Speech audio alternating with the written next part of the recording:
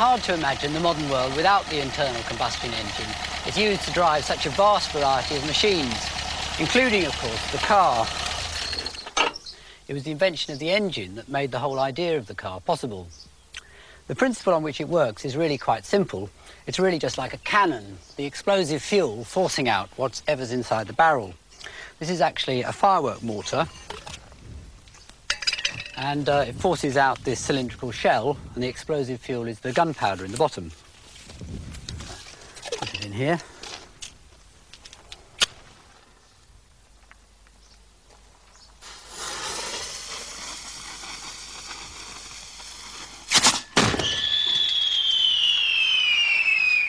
The internal combustion engine is really just the same, except it has a captive piston instead of the shell, and it uses an explosive vapour instead of the gunpowder. Although the idea is very simple, it hasn't been easy to tame the violent energy of all these explosions thousands of times a minute. In this programme, I'm going to look at this wild, unlikely contraption and also at its fuel. Almost all internal combustion engines use a fuel based on crude oil. This naturally seeps out of the ground in places and has been known about since ancient times. It had a variety of uses, but not as a fuel.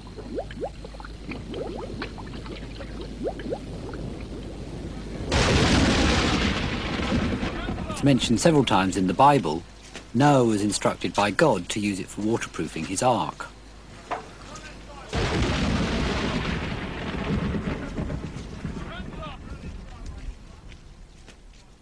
It was only in the 19th century that oil's potential as a fuel was realised and people started drilling and refining it. One of the products of the refining was a volatile gas oil, or petrol. The petrol was at first regarded as a completely useless byproduct. Its vapour was so dangerously inflammable. But it was also realised that it was an enormously potent source of energy. We can show you this with this modified firework mortar. This obviously isn't an experiment to do at home, but if Rex puts a teaspoonful of gunpowder down the mortar and using the lager can as the projectile,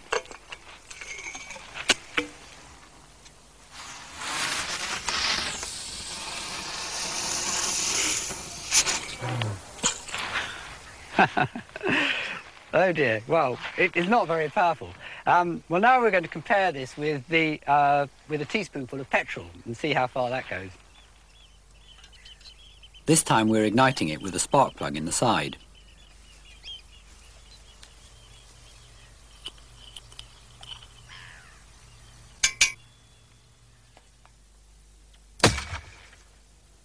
You can see what an enormous amount of energy there is in the petrol.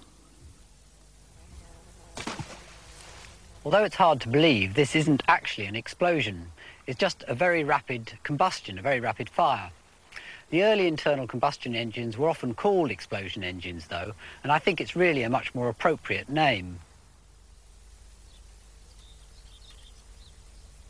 The great attraction of the explosion engine is the enormous power it has for its size and weight. This is the smallest engine we could find, complete with fuel tank behind, used for model aeroplanes.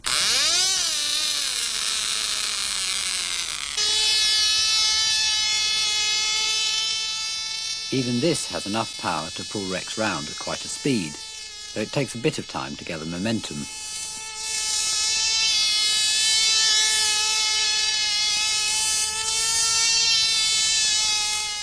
The power of any modern car engine is quite awesome. Even a basic one is rated at about 60 horsepower. That's literally equivalent to the power of 60 horses.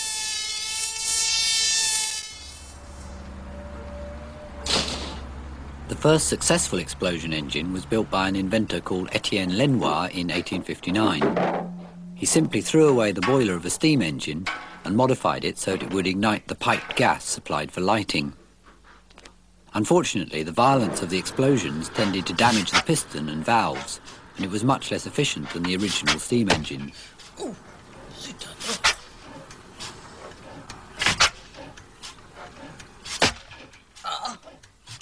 Monsieur, qu'est-ce que c'est que ça?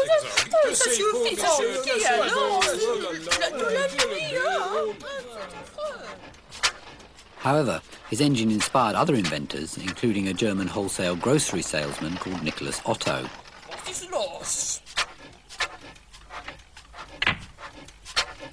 Herr Otto.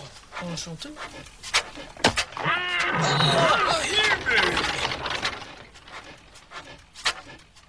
Otto came up with an engine that was much more efficient. His engines were immediately successful, and he sold over 35,000 to power factories and workshops. One of the first Otto engines to be built in Britain was the 1895 Hornsby Ackroyd. It all still looks very like a steam engine, but it runs on paraffin, another product of refining crude oil. It first has to be heated to make it an inflammable vapour.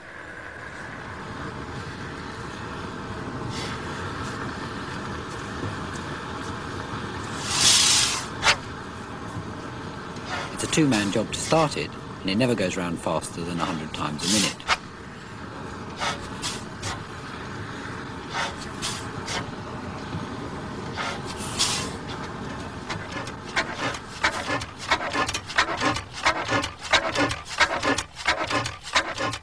What's going on inside is that first the vapour is sucked into the cylinder.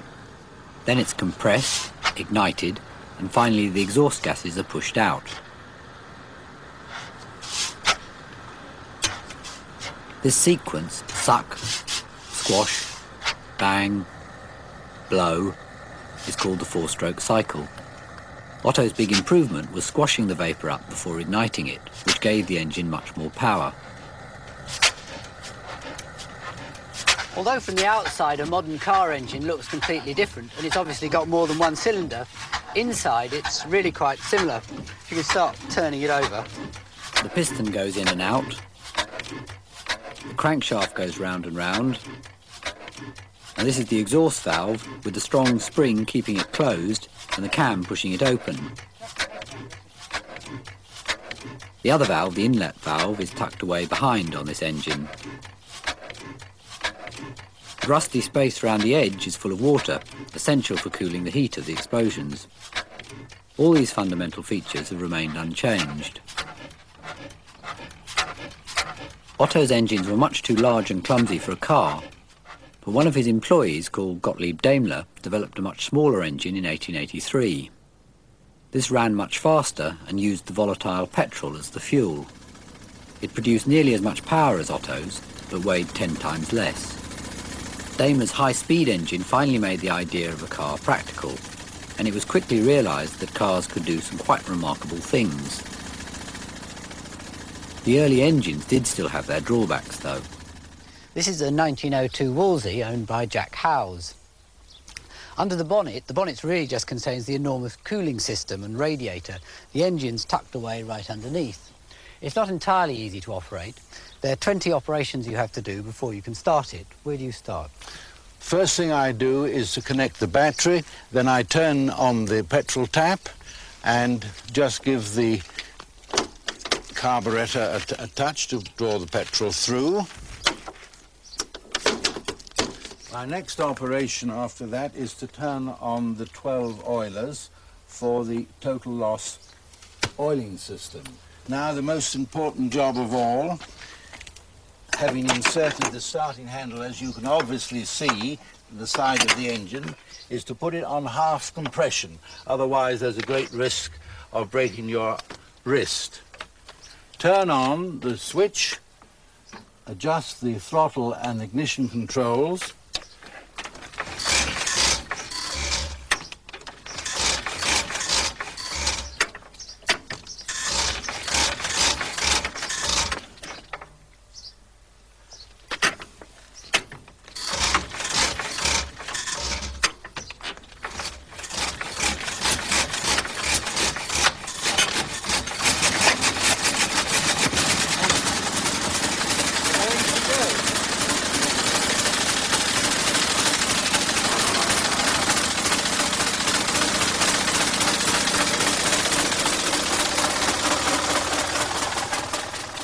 It's not just tricky to get it going.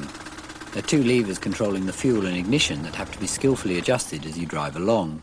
One false move and the thing stalls. Also, the engine's very inefficient by today's standards, only doing about 12 miles to the gallon. and the total loss oiling system leaves a trail of oil along the ground wherever it goes.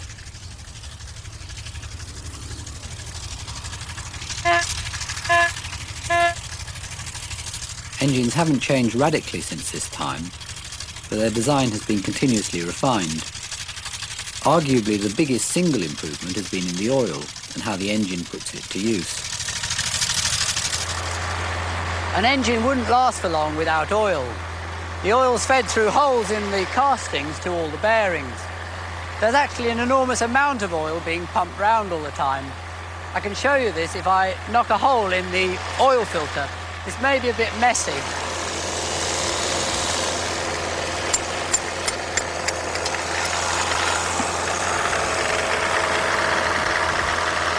The oil doesn't just lubricate, it all gets rather black and filthy like this, because it's also a detergent. It cleans up the deposits left by the exploding gases. Before this detergent was added in the 1940s, you had to strip down the engine and clean everything out, or decoke it, every few thousand miles. Now you just have to change the oil and the filter. I'm going to turn it off, actually. Whoops.